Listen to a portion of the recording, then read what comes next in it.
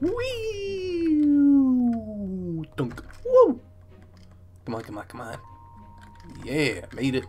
Oh. Jump. Jump again. Whoosh. This is this one's harder. Oomph. Greetings and salutations, universe. This is Creeta, and nothing has really happened. This is Omnifactory, everyone, and we have a small little jumping puzzle. This is what I spent my time with. Okay, I should have been... Oop, didn't make that one. Had to resort to using the angel ring. I should have done actual infrastructure, but instead I got completely distracted by this jumping puzzle and a little bit of math. I ran a simulation. Man, I am just not on par. We almost missed that jump. Oh, this is so much fun. Okay, I did a quick little test where we took some of this glass away. If I take this glass away, this takes a lot more oxygen. Alright, so if we're not using these floors, I think I can just leave that as is, and then maybe we'll come up with some system to, well, if we want to use it, we'll just open it up permanently, and we can use more oxygen. Oxygen is not in a low supply in any means, and yeah, so that's totally okay. If we go back to Rustville, we can take a look at our fluid terminal here, and oxygen is, well, I mean, it's stuck at 130.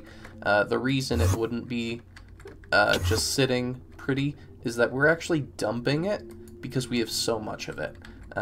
It comes from various sources, and occasionally we need to dump it if this turns red.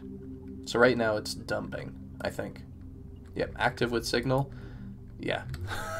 Alright, otherwise certain systems such as this one up here clogs up and it bungs up, and whenever we're making tungsten it just breaks our system. It's not good, it's not pretty, and I want it to be pretty. In the end, I did end up tinkering with not only our gravity, this is definitely the most fun. 11 is fun because I can jump 4 blocks and it feels like I'm light as a feather. Now the only thing is that it does not go very well with an elytra. If you have an elytra on, you just go up non-stop. So that had to come off. Didn't really work very well with our angel ring anyway. Maybe we'll play more with it in the future.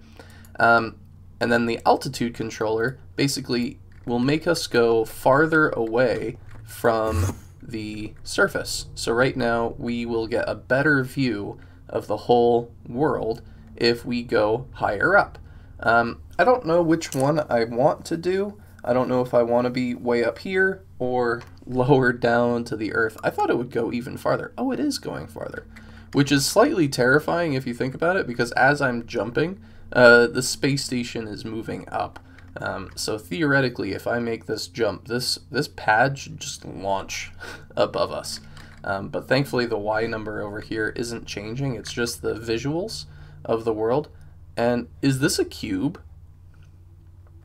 I think it is a cube. Oh, I don't like that. I don't like that at all. No, I want it to look more round. So I'm definitely going to have it lower down. I understand that a cube is very Minecrafty. Now, if anyone has motion sickness, maybe don't look at the screen very much for the next little bit. We're going to play around with the orientation. So this basically controls our rotation in space. Right now I believe that we are not only on a geosynchronous or a, it would be a orbit at the same speed as the sun. What this is going to do is, if I take this and I put it all the way to 60, the sun's gonna move, and so is the planet. Whoa. Oh, I do not like this. Now the other interesting thing is, let me turn off night vision. It got dark. it got dark because the sun is below us, and oh, okay, I don't like this. I don't like this at all. You guys can have all the fun you want with this. I'm not gonna have it. I'm gonna wait until that is as close to center as I can and turn this thing back off. Hello, sun. Oh, so the last time I tested this, and I really didn't want to test it for you guys because it was a pain to get the sun back in center. It took me a while to get it back to that perfect point. That is marvelous. I'm dead center in my base, and it is straight above us. Now, yeah, look at that. It's right on my cursor. It's almost perfectly on my cursor. Normally, I would have had to tinker with this quite a lot, like -1, 2, etc. But, ooh, got that right on the nose. Alright, is this still going up? Alright, angular velocity, it's still going higher.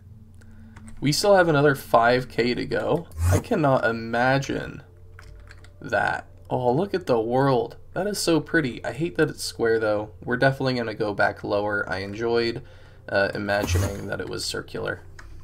I have a feeling that we're not going to get a whole lot done quest-wise. So we're going to grab an experience obelisk and hopefully, doodaloo, quest complete. Alright, that rotation thing just had me want something ridiculous. And I want to see if we can do it. So I want to walk on the walls. Alright, I want to be able to walk right over here. But that rotation thing rotates the sort of the space that we're in. It doesn't rotate the gravity well. So what that means is that we need to build 6 of these structures centered slightly below us so that it kind of juts outwards. So my thinking is that we have this structure and then it pops out this way, it pops out that way, and it just it faces every single direction, and we have a cupola that we can go into wherever we want. And the doors is going to be a tricky thing. Alright, so, where did my machines go? I don't see them. Also, gravity's acting kind of weird. Wait. What's up with the roof? I don't get it. Maybe if we... Whoa. Whoa. Okay. What? I was just standing up there. What? What? Whoa. Whoa. Whoa. Whoa. Oh. Oh. Oh. Whoa. Oh, this isn't... I don't like this. I don't like this at all. But thankfully... this is down! Okay, so we were just standing up there, looking this way, but the reality is that is up. And I had some invisible blocks to help us out with that quick little visual illusion. I got ahead of myself, and I built all of these.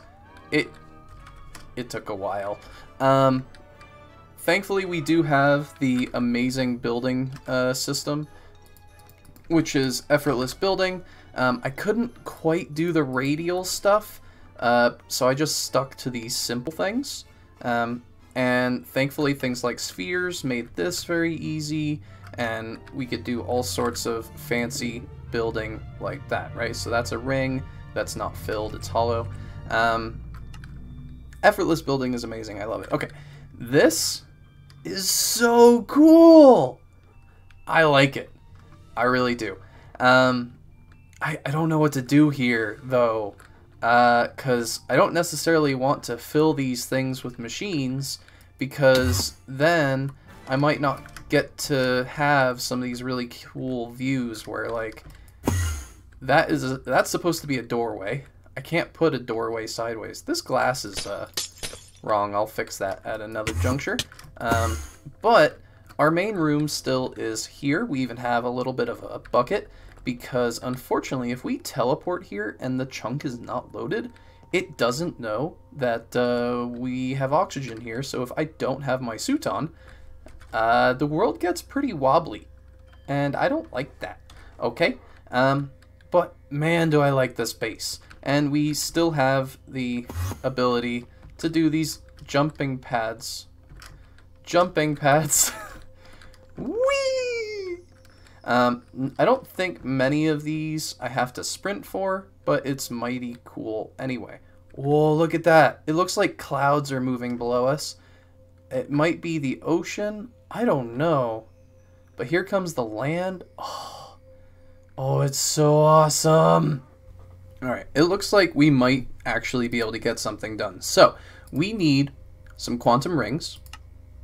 Need some more things for that. Stars, got it. Okay, and the quantum link chamber. I already have one crafted up here along with 8 of these quantum rings, but I think we need like a matter compressor or something of that nature, and I'm not entirely too sure how this thing functions, but hopefully we can figure it out together. We need to use the matter condenser to make a quantum entangled singularity. And this, we basically need to make this guy, and this, it says we need to, I don't know, put trash into the matter condenser. When I first saw this, I thought that we had to make full ME storage doohickeys. So I made some drives, and I filled them up. So this one is completely full of cobblestone. It has 520,000 cobblestone. And then the fluid one, I did a test with water. So this guy is chock full of water. It turns out that we don't have to do either of those things, so that's pretty cool. But I think I might be able to use this system to make this work. Okay. Maybe we can put it in the... Okay, yeah, that's good. That's good. Okay. Alright, we need to get a... whatever that wanted. It was a 64 drive, I think. So, 64K. Can we just make one? I would really appreciate it if the system would not get grumpy at me about wanting to make one of these, and it looks okay. Oh, that's fantastic. First, to get rid of the cobble, and second, to pull out the 64K storage component. And now if we put it right here, can we then toss items in? Ah, okay, so then it stores up the energy and it gets used as bytes or something. Each item counts as 1 energy. Fantastic. So I can take this and take that guy and we'll just put it right in the middle. That should work, right? Yoink and yoink. And now it still is stored up, and it looks like that is functioning very well. Can we also put liquid back there? Oh, and, oh, guys, all right. The Discord is wonderful with helping us figure out the sound muffler. It also muffles the aqueous accumulator. Praise be to them. Oh, I don't know. It's the best thing ever now that we can actually have this. Let's test, because that might take a little bit of time. I am curious if this will just sort of shove everything we need into the matter condenser in a rapid fashion. I don't know what side is what. How fast will you shove in here? It's not looking like it's very quick, so maybe we can disconnect that. This was me trying to figure out how to make the... how to fill up a drive really quickly. And, pro tip, you don't need to, apparently. We just need to hook up this laser with that, and does it fill up? Maybe it needs to be a fluid one. Shall we call for a fluid? We already have one. Let's test that. Yoink and yoink. Oh, can't put that in there. So it does need to be a fluid of some nature, and then we need to pump it in faster? I don't know. Now, the good question is whether or not this is actually filling it. The water is filling it. Okay. Now I was told this should be pretty much instantaneous, and it's not looking like it. So what is the answer? Because I can shovel cobblestone in here all day if I need to, but I would much prefer to shovel the water in. Maybe I can take water from the system and use an export valve, or maybe just an ME fluid drive. Give that a try. Alright, so the Discord is amazing, suffice to say. We're going to break this just so I can prove a point here. We're going to place this back, and when we have this model in here, the aqueous accumulator seems to only push fluids relatively slowly. It's actually quite terrible. And this laser, you know, it looks like it's set up. I've whacked it with that. Fluid flow is both directions. No, no, no. That is not what we want. We want only out of adjacent blocks, and now this is full. So if we try and make something like matter balls... What, you want more? Matter balls. Boom! You want singularities? Just, you know, there's a stack of singularities. From water. From water. That blows my mind. Yeah, so if something doesn't seem to be functioning the way you thought, I had this whole crazy setup trying to fill my system, or fill one thing up there with water. None of these things moved water very quickly. The cobblestone was moving faster than the water. This, I could have just had that going. If you guys ever need water anywhere, this is how you do it. And probably any fluid for that matter. Okay, now that we have effectively infinite singularities and matter balls, what can we do with matter balls? I don't know. I'll figure that out at a later junction. For now, we are going to try and do something with these. So singularity and ender dust, and cause an explosion within range of the items. That does not sound fun. What do we have in the form of TNT? Is there like a tiny TNT? Oh, there is a tiny TNT. How nice.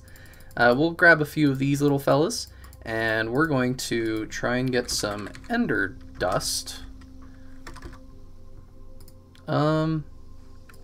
Really? What? It did say ender dust, right? Ender dust. There's a lot of things that my brain says would classify as ender dust. Enderium, ender eye, ender pearl, and then like end stone dust. We're gonna try a few things and figure it out. So test number 1, I'm just going to guess ender pearl dust. That seems right. Oh, we have a magnet on. That isn't going to be very helpful. All right, singularity, ender pearl dust, tiny TNT, blow up. Maybe I shouldn't have done this on the roof. That was adorable. And it looks like that was the correct end dust. Maybe it's just any dust that... I'm gonna have to fix that later. These are sneaky blocks because I wanted a lit up roof.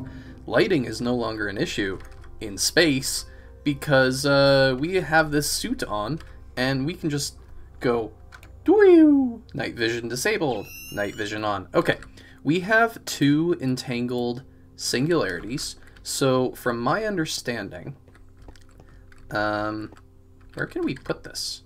I kind of want to put it here. We're gonna put it here. From my understanding, this needs to be built in a funny square. It's a pretty normal... Ooh, yeah, that connected.